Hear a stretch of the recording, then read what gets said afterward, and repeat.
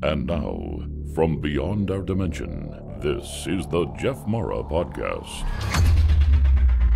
Here's Jeff. My guest is Dr. Jeff Tarrant, and he is the founder and director of Psychic Mind Science and the Neuromeditation Institute in Eugene, Oregon. He's a licensed psychologist and board certified in neurofeedback. Dr. Tarrant is also the author of the book Meditation Interventions to Rewire the Brain. And in addition, his upcoming book is called Becoming Psychic. And Dr. Jeff, is it published yet or is it upcoming? I'm not sure about that. It will be released November 7th. All right, so I had it right. All right, well, great. Yep. Well, thank you for being here, and we really appreciate having you today. Yeah, well, thanks for having me. I appreciate your invitation. Mm-hmm. All right, so where I want to start is about your own personal journey, because you were a believer in the paranormal, then you became a skeptic, and now you're open-minded to it. So what happened?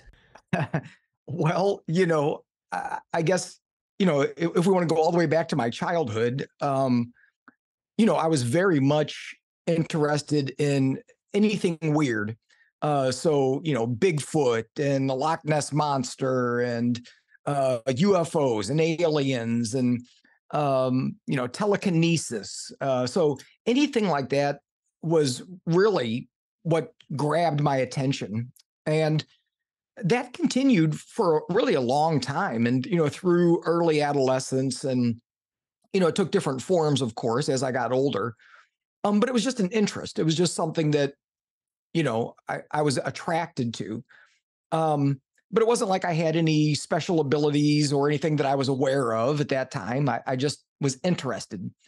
And then, if we want to fast forward a bit, really it was graduate school. I'm a psychologist, and I kind of blame my training as a psychologist for essentially kind of training that way of thinking out of me. Really kind of developing much more of a skeptical attitude and, a feeling that a lot of these beliefs and thoughts and even experiences were sort of delusions, to sort of, I'm saying it in a little bit of an extreme way, but that humans are good at, making stuff up and believing all kinds of things, whether they're true or not.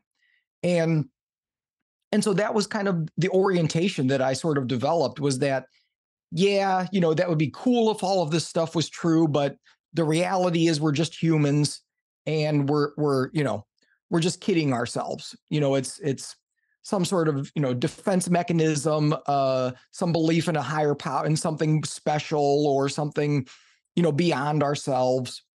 And that maintained for a while. Until, after I got out of graduate school and, kind of really developed an interest in spirituality. And that's really what was the turning point, I think, was when I became more interested in, more Eastern ideas, philosophic ideas.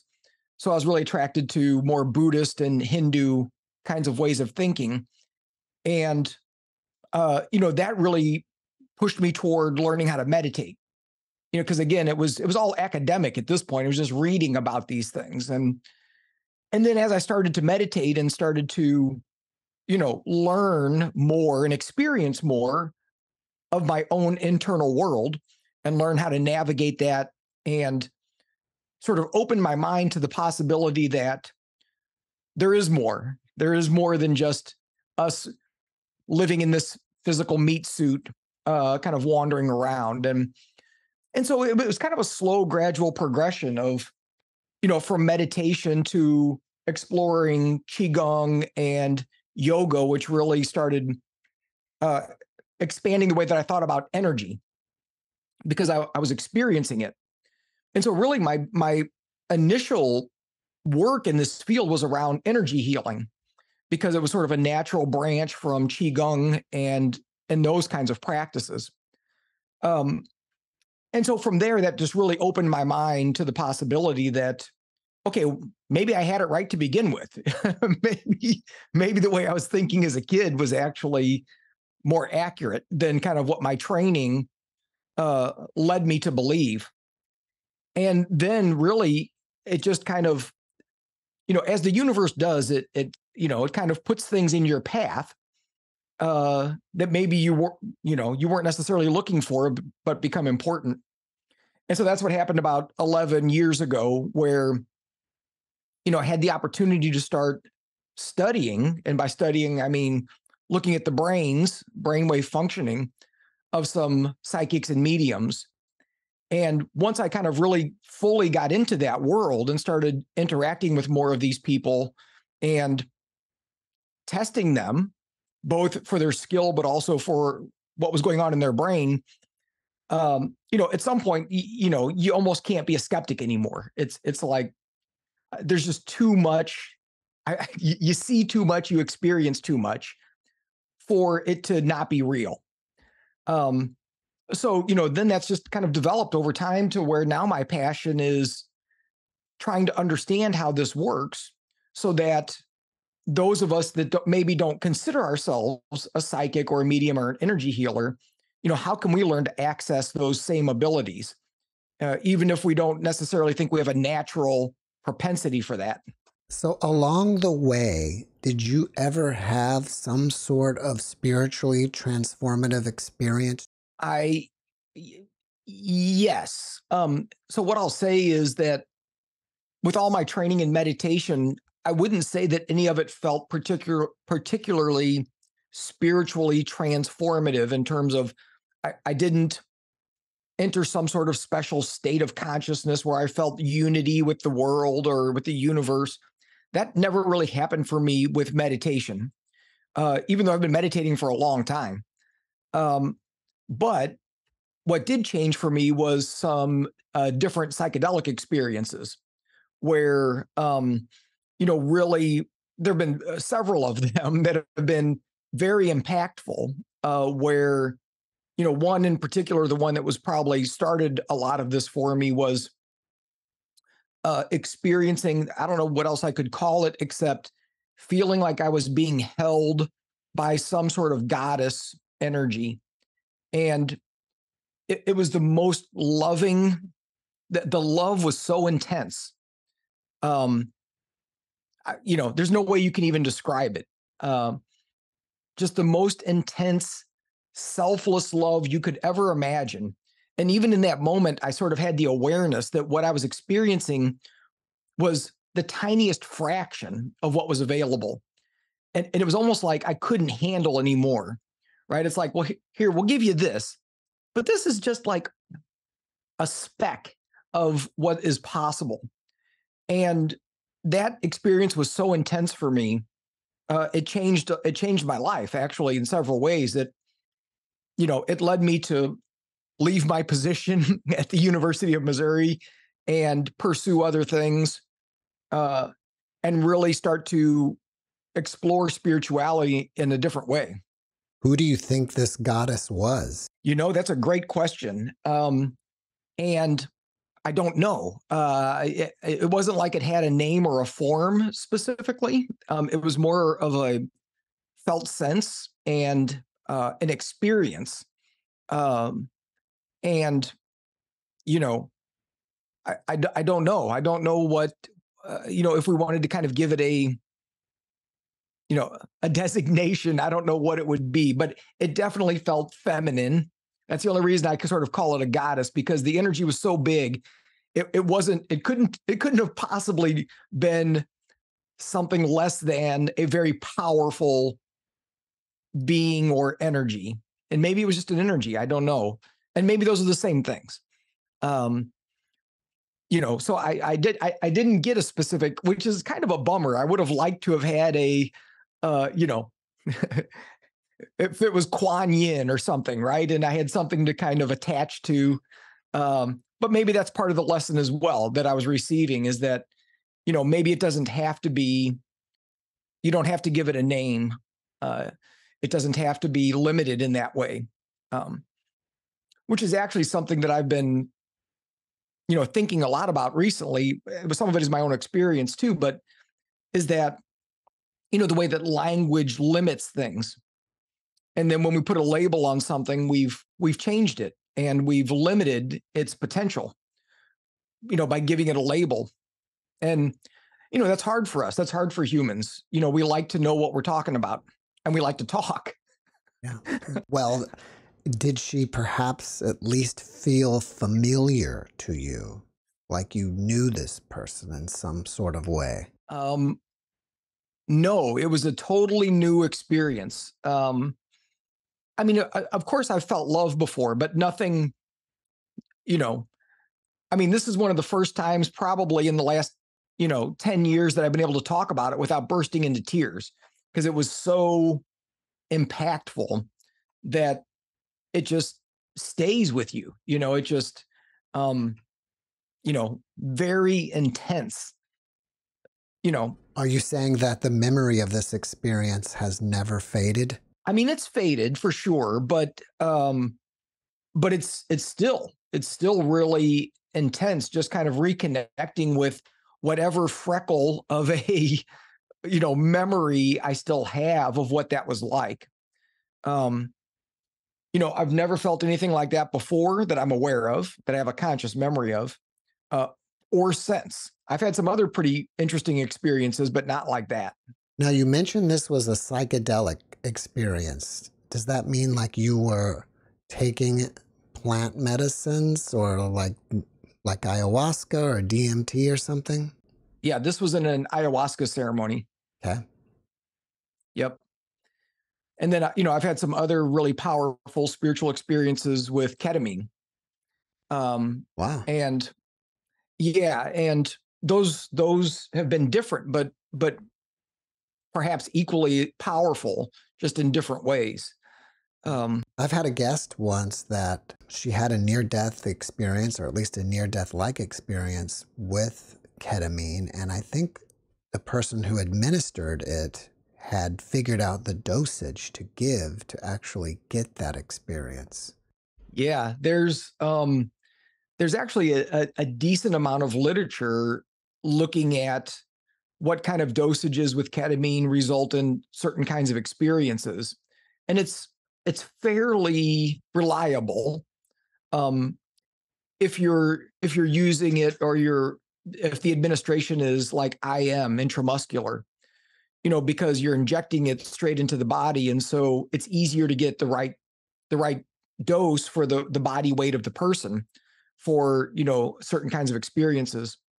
But if you're using it more like sublingually, um, where it's a little waxy tablet that dissolves in your mouth, and so then you have to absorb it in your body, and and there's a lot of factors that influence uh, how it works, and so it's much less reliable to get to those specific states. But ketamine in general is pretty reliable at creating what I'm going to call an out of body experience.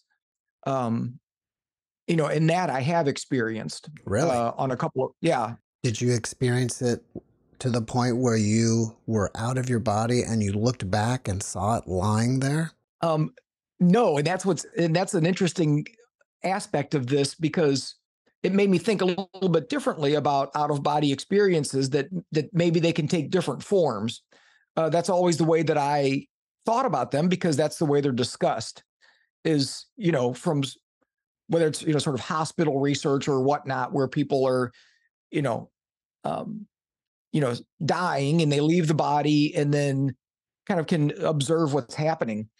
My experiences were a little bit different, where, for lack of a better term, there was no awareness that I had a body, or that I even had a personality. So the idea of Jeff and being a physical entity was completely gone. And so I I was just a consciousness. And I was just a consciousness observing and engaging with, I don't know what to call it except sort of the fabric of reality. It felt a little bit like the Matrix, kind of like, being in this um, energy field of sort of manifestation. And being part of that and seeing how it all worked. But having no awareness that I was Jeff. And so for me, that's was still an out-of-body experience because I was just a consciousness. Some of my near-death experiencers on the other side cease to care about this current life and even care about who they were at all. Yeah. And it's interesting because there's been at least one experience that I've had that was kind of like this, where when I came back, I liken it to kind of being like an avatar. When you start coming back, it's like, oh, I have a body. Weird. Right. And it's kind of like you're kind of transitioning back into having a body again.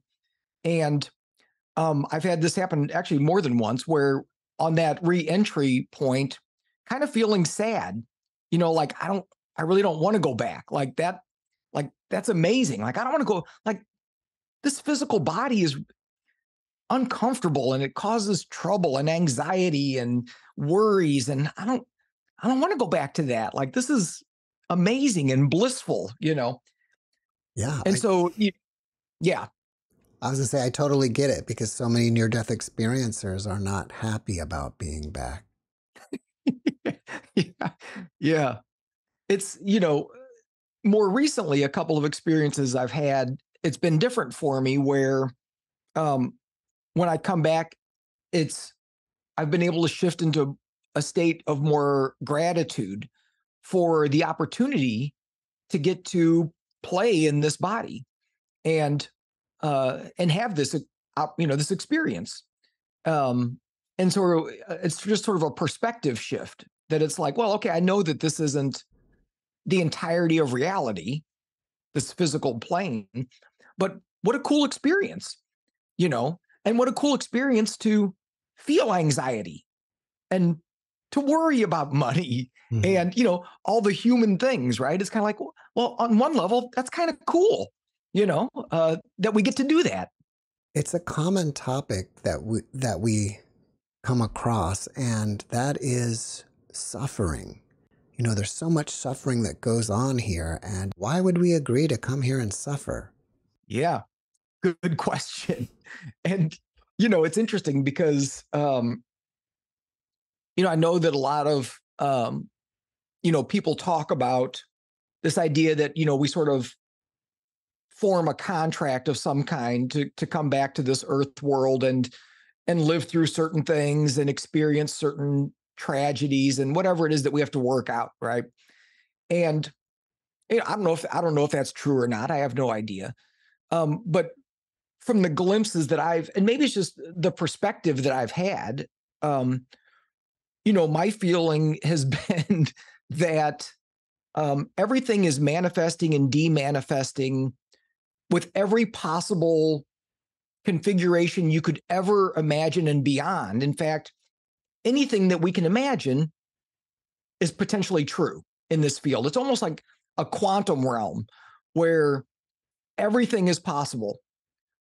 And so, it's kind of like, oh, well, how can this religion and this religion be true? Yes, they can. How can the ascended masters exist? And it's like, yes, because everything is possible in this quantum realm. It just depends on what you want to pay attention to and what you sort of focus on.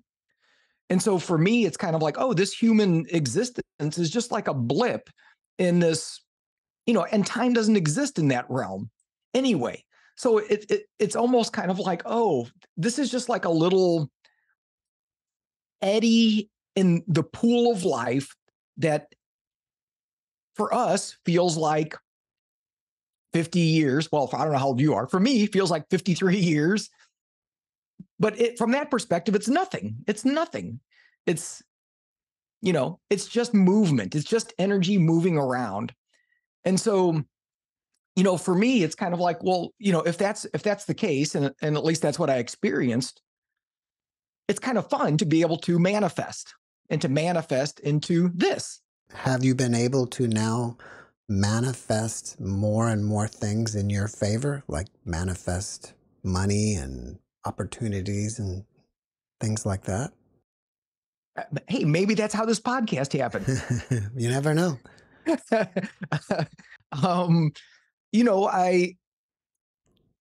don't I don't know. Well, let me ask it this way. Is it something Okay. that you actively work on?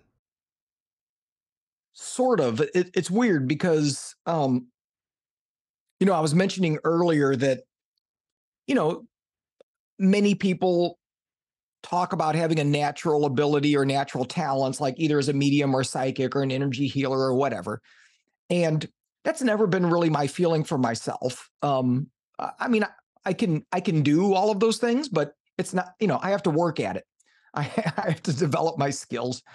But one of the things that I've always been really good at is manifesting. And um, and it's almost like I don't have to try. It just things sort of historically have happened favorably for me and in sort of a nice consistent progression. Um, and it's almost kind of like whatever I put my attention toward happens. It will manifest. But there's kind of a lag, right? It's not, at least for me, there's not like this instantaneous. It's not like, it's not like The Secret where I'm like, I want a check for $1 million, and I come home and there's a check for $1 million. But when I put my attention towards something, usually there's about a 6-month lag, is what I've noticed. And whatever it was that I've been focusing on starts to manifest. And as long as I keep my attention there, it keeps building and developing. Um, and so, I feel, I don't know that the experience that I was discussing changed that. It feels like it's still a similar process. I don't know if that enhanced it at all. Um, Maybe I don't have enough evidence yet. Now, you have a book on meditation, and I would like to know, what meditation style do you find to be the most effective? um, well, let me back up just a second because so one of the things that I tried to do in the book was categorize meditations based on how you're directing your attention. So, you'll see other people categorize meditations by what you're doing, right? So, oh, it's a walking meditation. Oh, yoga is a meditation. Oh, whatever, a seated meditation. I categorize them differently based on, how you're directing your attention, what your intention is, and what areas of the brain are affected. And when we do that, there's really 4 primary styles of meditation. And, each one requires something a little bit different in terms of how you're using your attention and how you're using your brain. And because of that, because we have these different styles and they affect things differently, which style is best or better for people depends on what their goals are. So just as a simple example, um,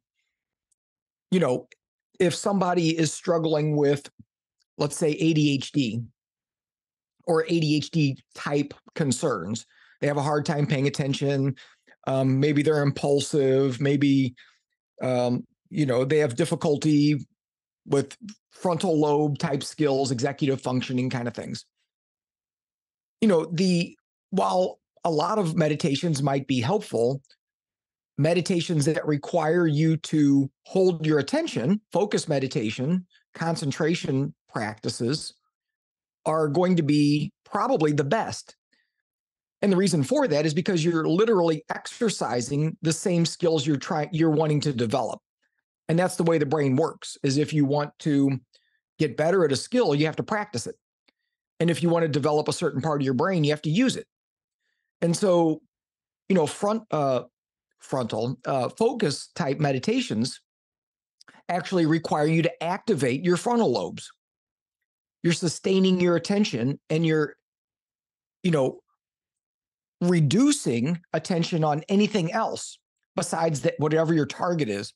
If your target is your breath or a candle flame or a mantra or whatever, you're holding your whole attention there.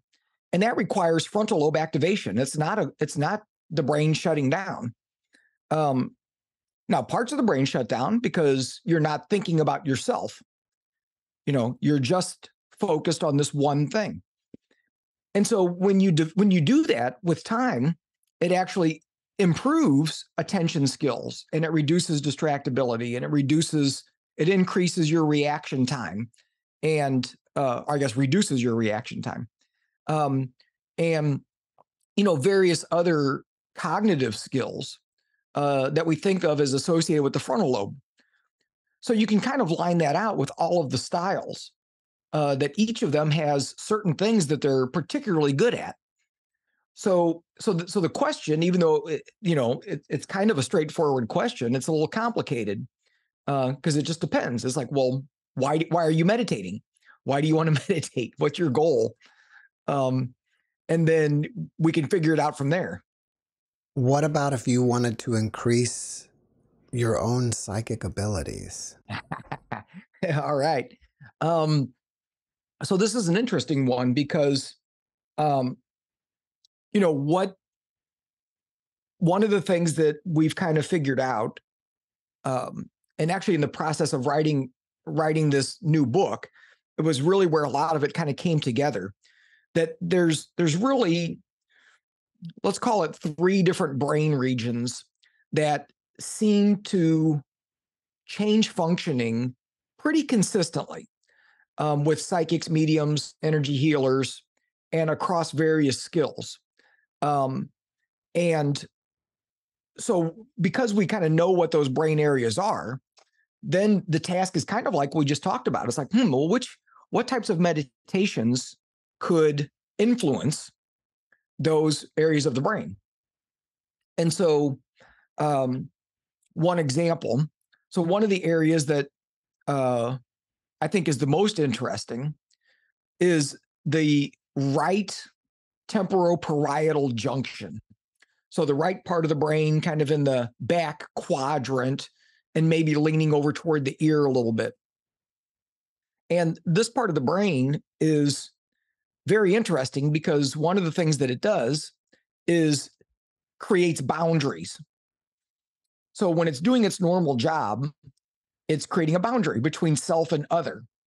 So, it's like, I'm Jeff. I live here in this little body. You're Jeff. You live over there in your body. And we're different people and we're not connected.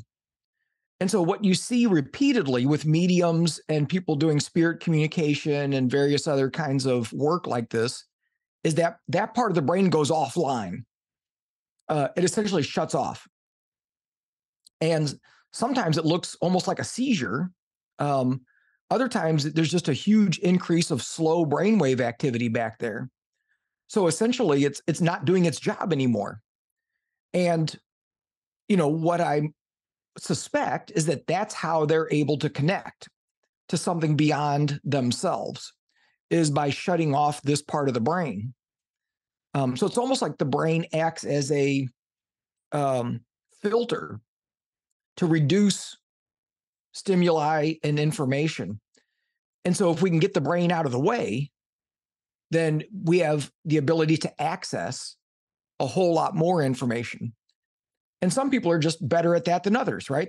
Which makes sense. We all have certain skills and certain abilities. And so they're able to sort of get that part of the brain out of the way. You're seeing these findings on EEGs? Yes. Cool. Yeah, very cool. And actually, one of the very first people that I studied showed this pattern, and that's where it first kind of showed up. And it took me a while to figure out what might be going on. Actually, weirdly enough, as I started investigating this part of the brain, there had already been other things written about it in relation to this. In fact, years and years ago, the media got a hold of some research related to this part of the brain and started calling it the God spot.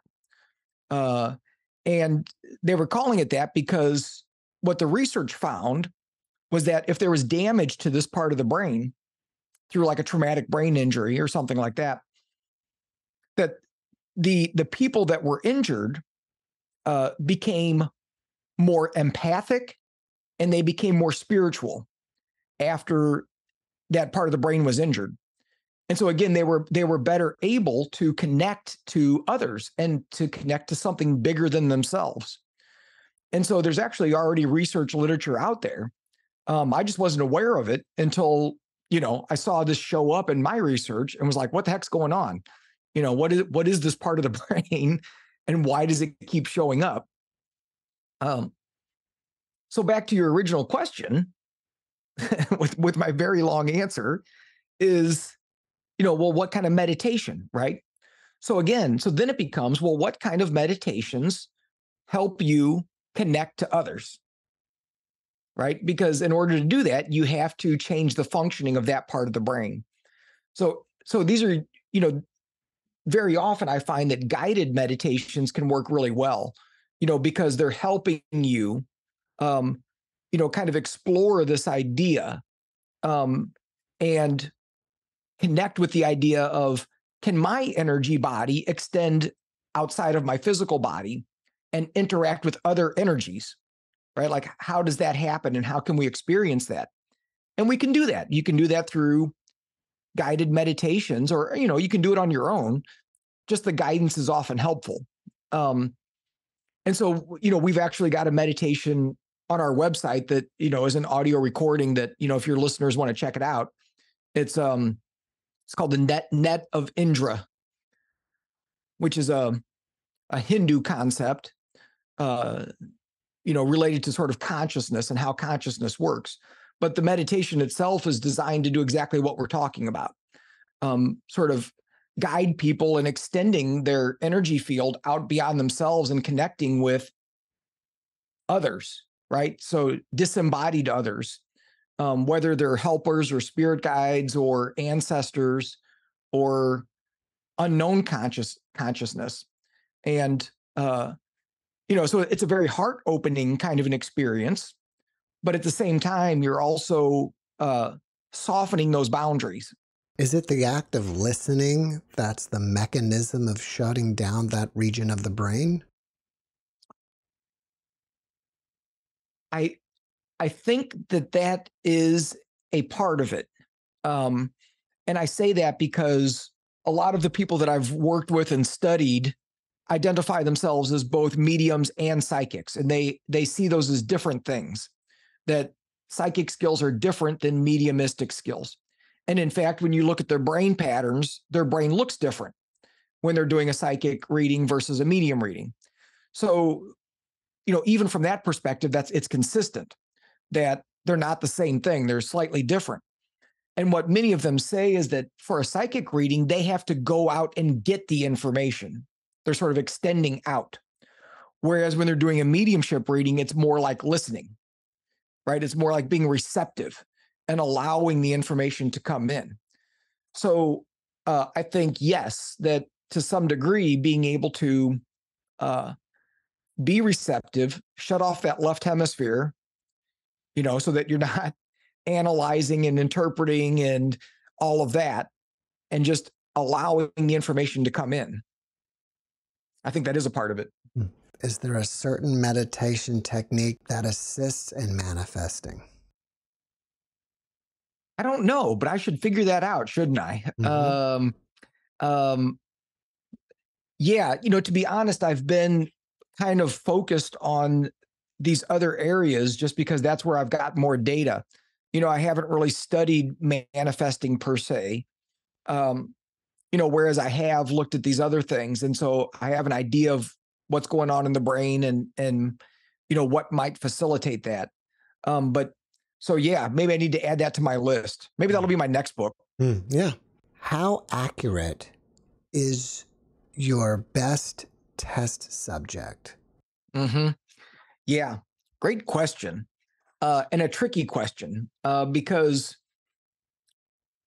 most of the research that I've done is kind of set up more in case study mode, right? And what I mean by that is, I didn't set up elaborate controls where everybody has to do everything exactly the same way under the same conditions. And we ask a question and they've got 30 seconds to respond. And, there's research that's been done like that and it's valuable, but I was approaching it differently. I was approaching it more where assuming that all of these people that I'm working with work a little differently, They don't all work the same. And many of them, if they feel under pressure or they're uncomfortable in the environment, they're less successful. And so my logic was, even though from a research perspective, it looks a little sloppier, it may be more meaningful in some ways because they can actually do their job more effectively. So the point is that, because I didn't set it up in a rigid, strict way, it's a little bit harder to measure how accurate were you in some of these different tasks. What I will say is, in some of my early studies, I served as the subject because, again, it was kind of this semi-informal process where, I'd find somebody who, had already been certified. And by certified, I mean like they'd gone through a process either through Windbridge or Forever Family Foundation, where they have a very rigorous testing procedure to certify mediums. And so a lot of my subjects had already gone through that process. And so I didn't feel like I had to sort of verify that they actually knew what they were doing because they've already done that. They've already kind of proven themselves under testing environments that were much more difficult than what I could come up with. So I kind of just trusted, right, that they were the real deal. And because of that, and because of how we set things up, like I said, very often I was the subject because we would be in an environment, I'd hook them up, and it's like, oh, we need you to read somebody. And it's like, well, go ahead and read me, right? It reduces one more variable in the room, right? It's just me. And I'm pretty good at keeping a stone face, right? I'd be looking at the computer, looking at the EEG, didn't smile, didn't blink, didn't answer any questions, just wrote down their responses. And which I learned is probably not the best way to do this. It's hard for some of the mediums to work if they're not getting any feedback at all, which I understand. Anyway, that all being said, some of the mediums blew my mind, like some of the things they got about me that they shouldn't have known. There was no way they could have known. And some of it very specific. So, like information about my family and my kids and about my deceased grandfather and, including his name, his first name, which, and his name was Giuseppe.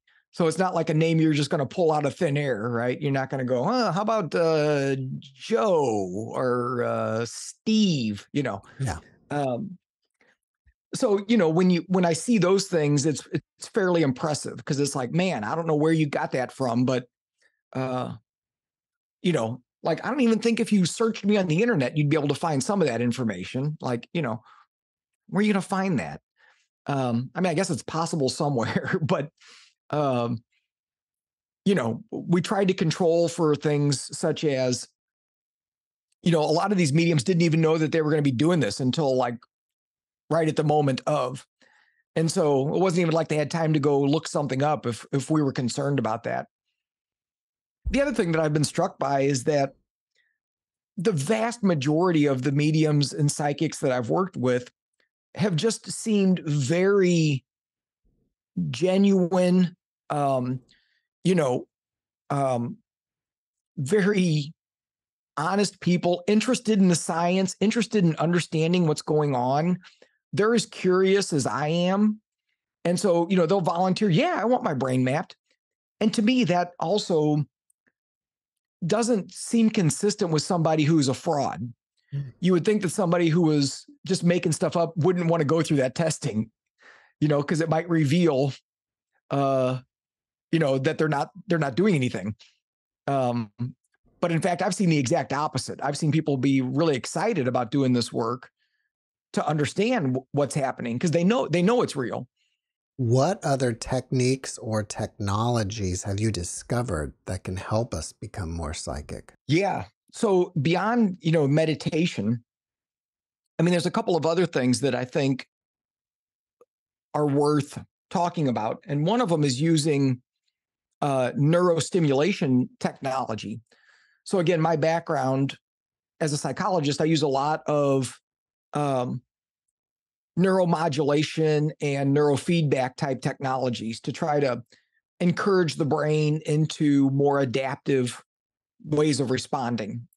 And so because, like we talked about, we know certain regions of the brain are involved with mediumship. So we could stick with that God spot, right? Just for an example, that right temporoparietal area. And we know from research that it tends to go offline. It looks like really slow brainwave activity. Well, we can induce that. We can use something like low power, repetitive transcranial magnetic stimulation, which is a lot of big words, but it's basically just pulsing low power magnetic fields in a directed way.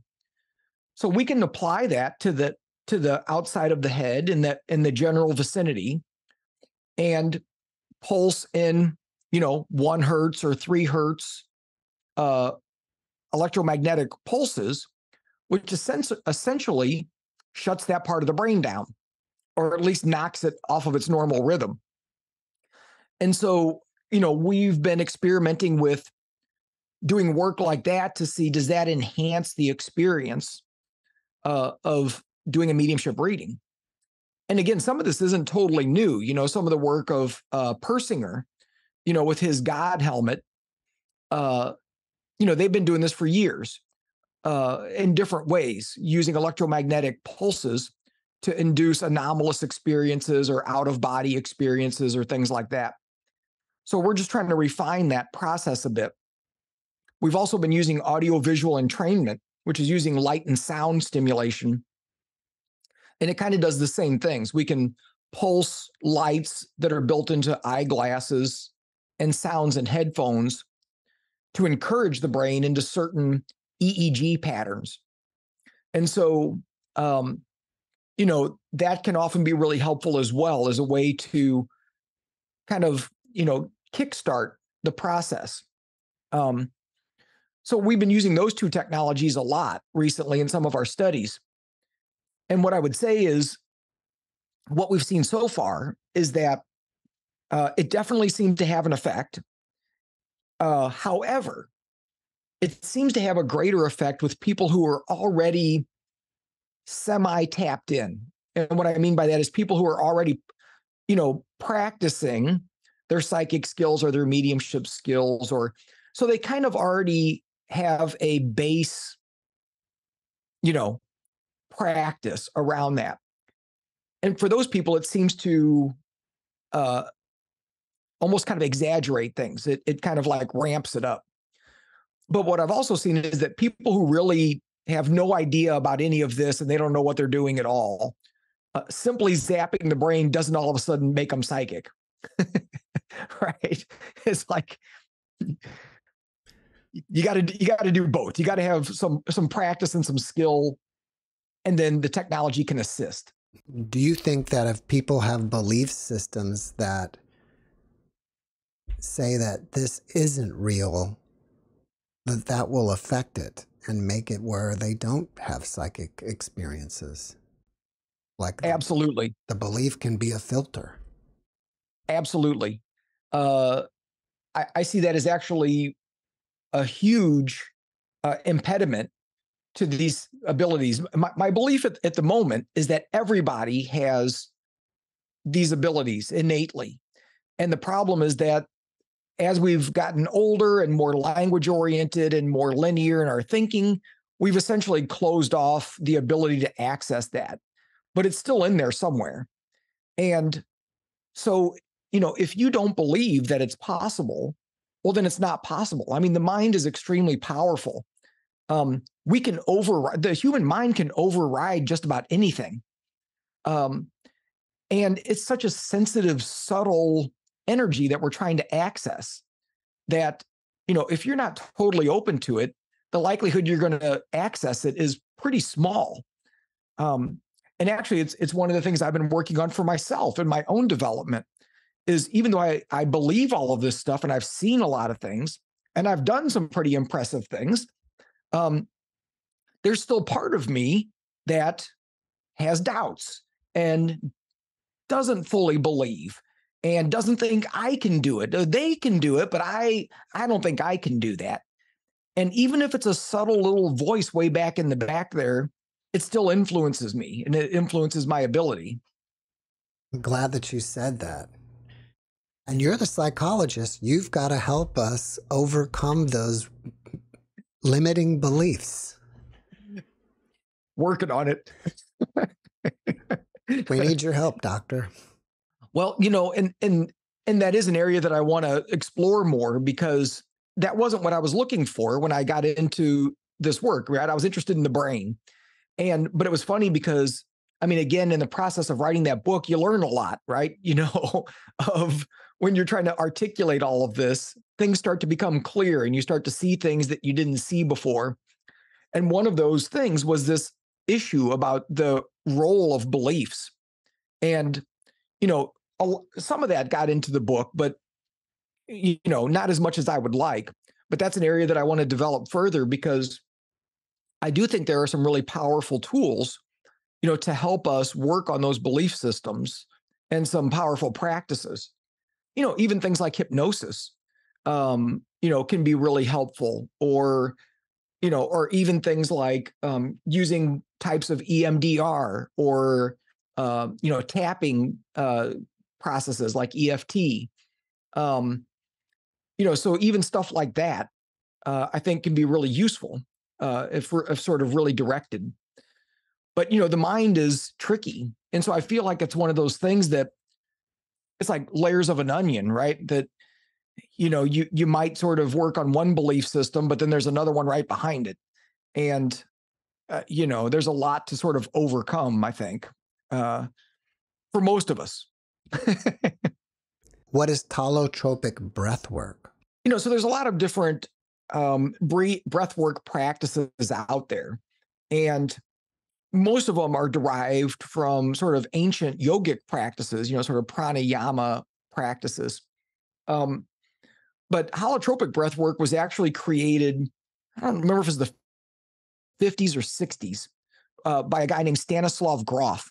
And he was a psychiatrist, and he was doing research with LSD way back in the day when you could still do that, and was getting great results, and seeing the therapeutic potential of working with psychedelics. And then, of course, the government came in and said, yeah, you can't do that anymore. And really the way that happened was overnight, like literally, they just the government came in and said, yeah, we're shutting down everything. You're done. And so, his whole research program was kind of shot. So he started exploring other ways to induce altered states of consciousness. And to make a long story short, develop this breathing process, which is actually pretty straightforward. It's basically taking large breaths, but kind of rapidly, with no breaks in between. So it's a little bit of a hyperventilation kind of a feeling. And so you're doing this in an environment where there's a sitter sitting next to you, so that if you need anything, they can take care of you. If you have to go to the bathroom, or you need a Kleenex or whatever, help you be comfortable. There's music in the background that's really loud. They call it evocative music. It's intentionally designed to create certain psychological states. So whether it's tension, so things that might be discordant or feel like they're building into a crescendo, that creates a feeling. Or, peaceful space music, right? Creates a very different vibe. So they've got the music built in to kind of guide you through this process. And after you breathe this way for about, depends on the person, but we'll say 20 minutes, you enter a pretty heavy duty psychedelic state, with no medicines or drugs at all, just through the breath work. And so it can be very visual. It can be very psychologically, emotionally intense, kind of in the same way that psychedelics are. People can have, out of body experiences. They can contact non-physical entities. All kinds of stuff can happen in the same way as psychedelics. And this has been out there for, like I said, like since the 60s or something. And it's kind of making a resurgence all of a sudden. It seems like there's more and more of these groups popping up or offshoots, people who are doing something similar. And the reason that it comes up in this work is because there's evidence that altered state experiences, so whether it's with psychedelics or with breath work or with something else, light and sound stimulation, whatever, that one of the things that those practices do is it actually creates more entropy in the brain. So it makes the brain more flexible and more open. All of those experiences do, which for most of us is a good thing, because the majority of us are walking around in kind of a low state of entropy. Things are rigid. Our mental constructs are rigid, which is often what leads to anxiety and depression, is that, we have repetitive, stuck, rigid cognitive processes. And so anything that kind of loosens that up is good in that regard. And so holotropic breath work is one way to do that. In the very first chapter of my book, I talk about this practice in relation to my very first research participant. Her name's Janet Mayer. She's a psychic medium in St. Louis. And she did holotropic breath work. She did it twice. And after her second experience, actually it was the middle of her second experience, she sat up in the middle of the experience and started speaking a language she'd never heard before. And she had no idea what she was saying. She had no idea if she was even speaking a language.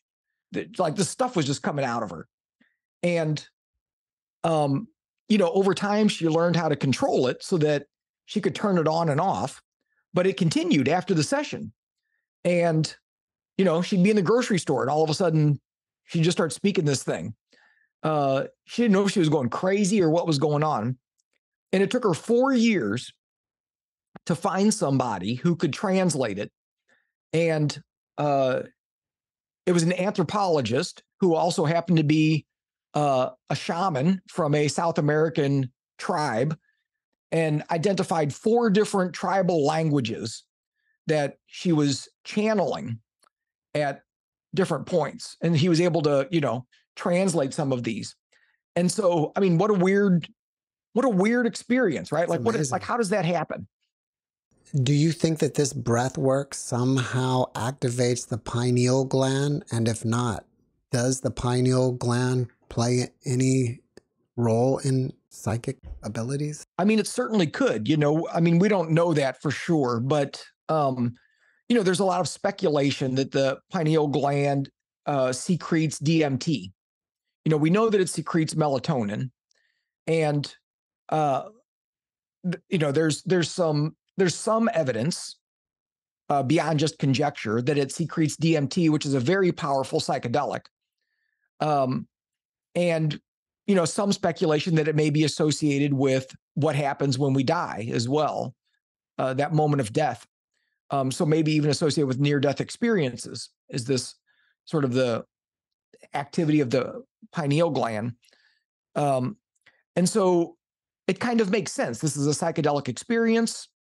However we got there, maybe what's happening is that, we're sort of activating the pineal gland, and it may be sort of, for certain individuals, kind of breaking loose some of those latent abilities, right? If we want to get more esoteric, right? If you open your third eye, right? If you activate your pineal gland and kind of kick your third eye into gear, you may just open it, and it may just be open then.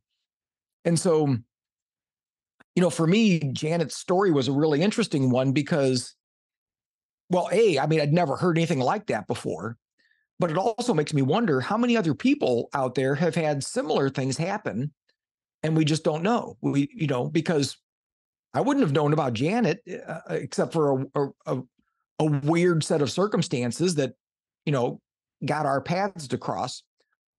And so clearly there's a potential there, right? That it's like if you create more entropy, again, I'm going to use that language, you may be able to sort of break some things loose, right? And kind of step into more of that natural power. The breath work to me sounds similar to what some people will refer to as having a Kundalini experience. Have those words or has that experience crossed your desk? It has crossed my desk. And I don't know if I mean, I think there could be a connection for some people. But I also don't think they necessarily have to go together. Um, I don't know as much about sort of the Kundalini activation as certain other areas. So I'm reluctant to comment too much on it because I'd mostly be making stuff up. But but it makes sense to me that there could be some overlap. I think that's probably the best way to say it. Maybe there's some overlap. For somebody who's looking to start their psychic journey and become psychic, what should they start with first? Meditation, breath work, light and sound stimulation? Yes. All of the above. I would say, it's interesting because I'm involved in a study right now where I'm interviewing a bunch of mediums about how they work and how things, how this all comes about. And 100% of them have talked about the importance of meditation, every single one of them. And so clearly meditation is an important aspect, whether it's learning how to focus, learning how to quiet your mind, learning how to shut off the languaging part of your brain that's trying to interpret and analyze and predict everything. All of those are skills that can be developed through meditation, and that they're all central to being effective at developing your psychic and mediumship skills. So that makes sense. That makes sense that meditation, I'm not going to say it's a prerequisite, but I think it is a powerful practice that could facilitate that. I'll say two other things. I mean, the technology is great, and I see that as like like power tools, right? Power tools are great. They make your job a little easier, but you don't have to have a power tool, right? You can use a good old fashioned hand saw, rather than a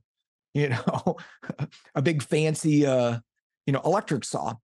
They still work. It may just speed things up.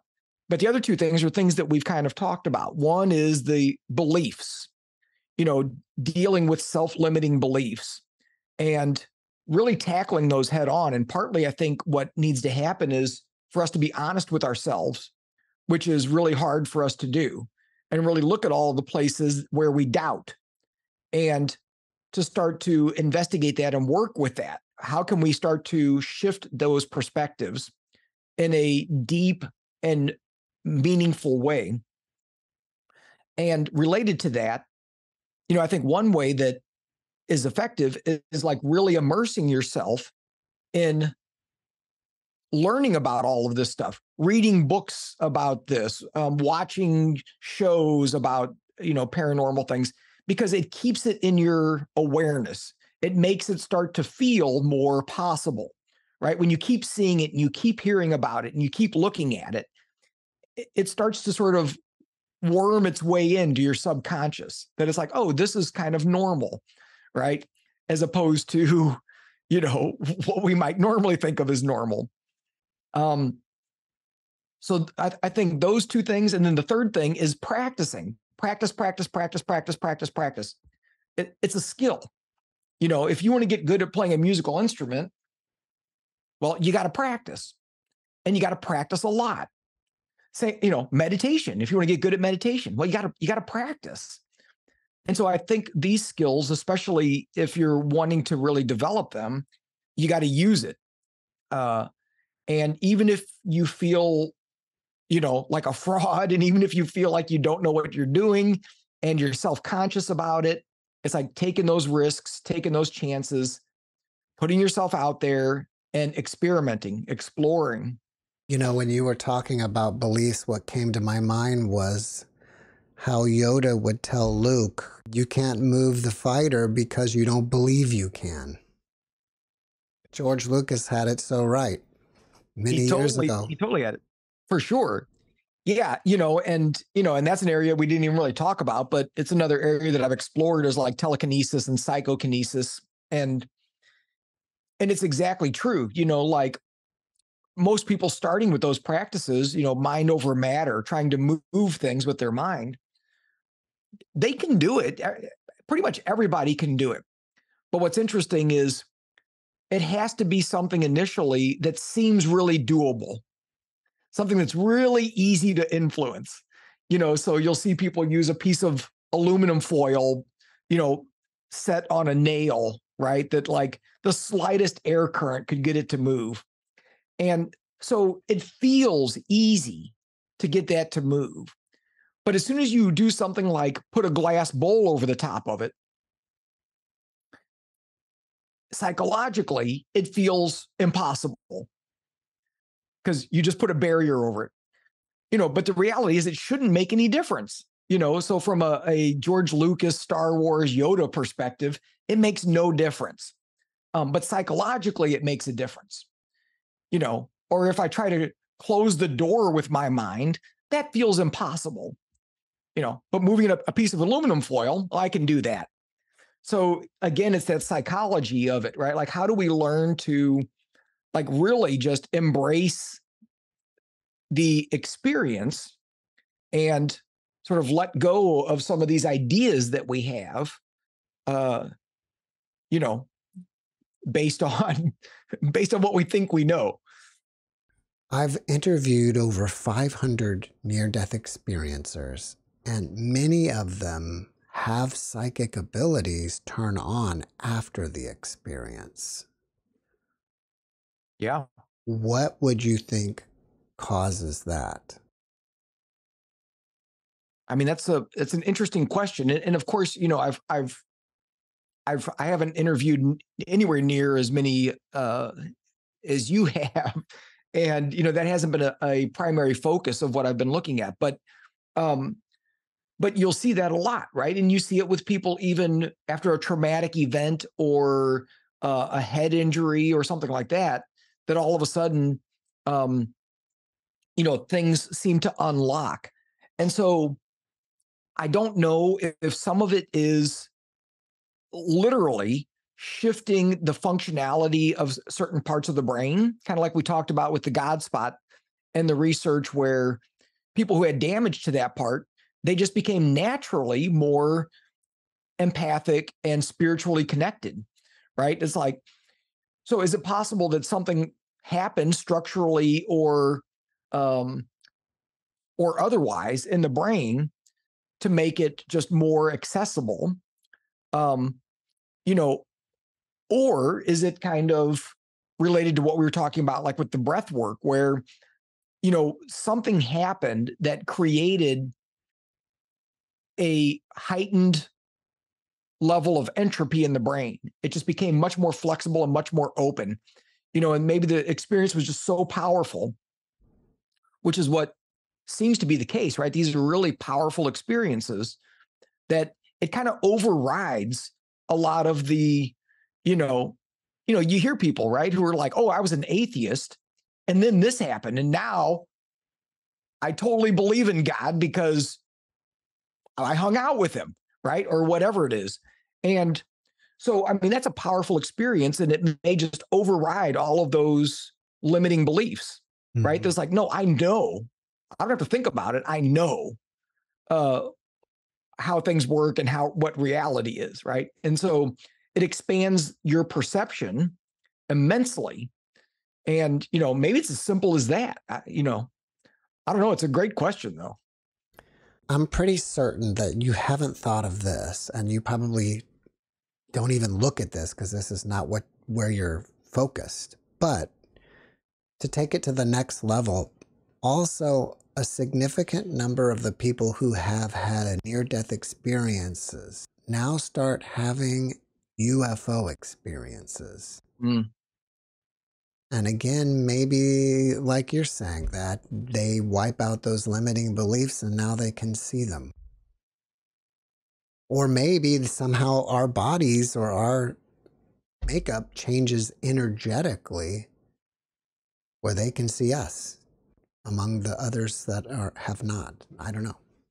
Yeah, I don't know either, but that's a really interesting observation. And, it reminds me a little bit of, what we see in certain parts of the world where there's a lot of high strangeness, so, where all the Mothman stuff, happens in Mount Pleasant, right? And, not only was Mothman over there, but there's all kinds of weird UFO stuff, and there's weird cryptid kinds of reports, and there's reports of cult stuff going on in the woods, and there's like every kind of weird thing you could imagine seems to be in the same area.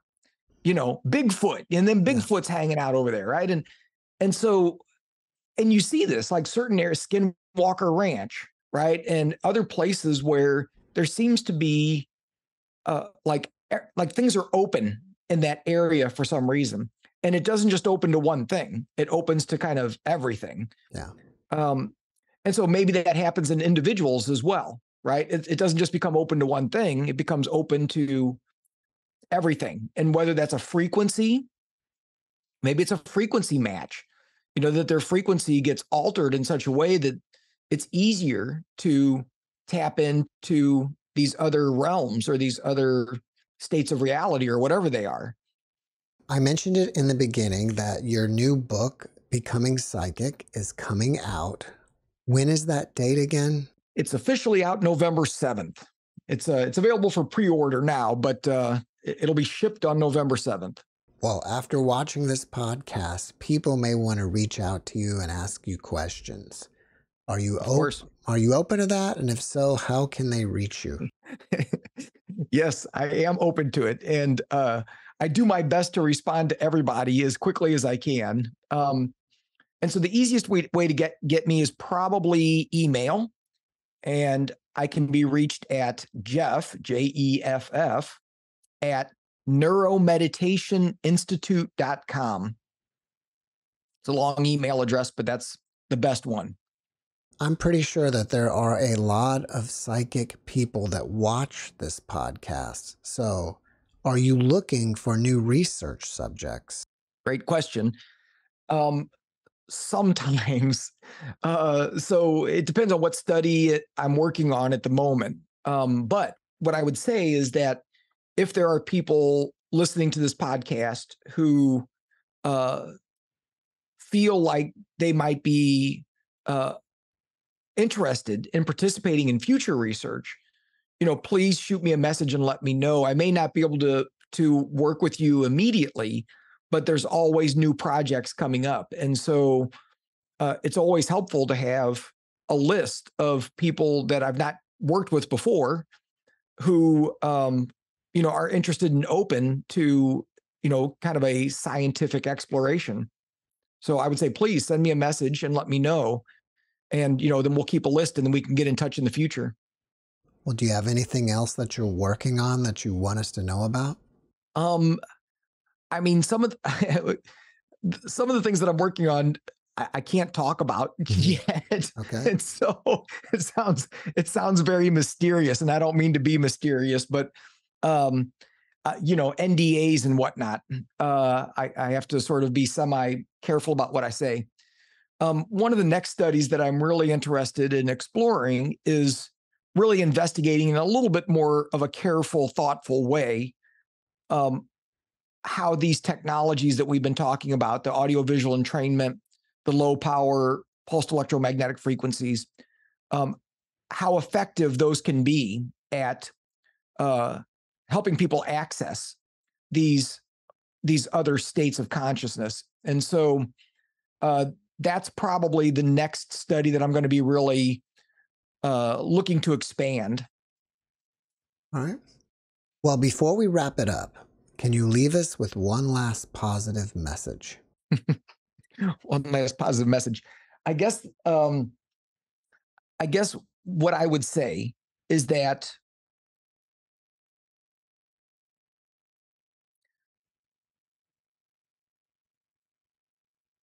and I mentioned this earlier, but I didn't come into this just as a full out believer in all things weird. And to be honest, I'm still skeptical. Just because somebody shows up in my office and says they're a psychic, my first approach is kind of like, well, we'll see.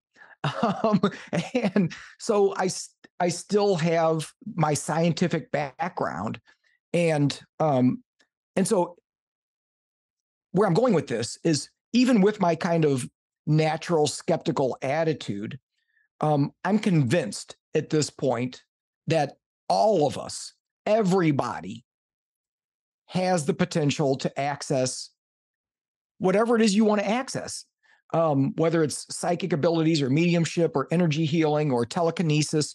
We all have this potential. And so for me, that's really encouraging. It's not like there's just a special group of people that, can do this. There's a special group of people that have natural ability, but it doesn't mean we can't learn. And it doesn't mean we can't uncover those latent abilities. And so anyway, I think for me, that's very encouraging. And I hope that's encouraging to people listening, is that, we can all do this. It just takes a little bit of work, a little bit of practice, a little bit of help. Dr. Tarrant, thank you for your message, and thank you for being my guest. Thank you so much for having me. I appreciate it. Thanks for watching the JeffMara podcast. I really appreciate you. Another way to show support is through YouTube memberships. And if you do, there are loyalty badges and other perks depending on your level of membership. All you need to do is click the join button underneath the video to find out more. Thank you for your support.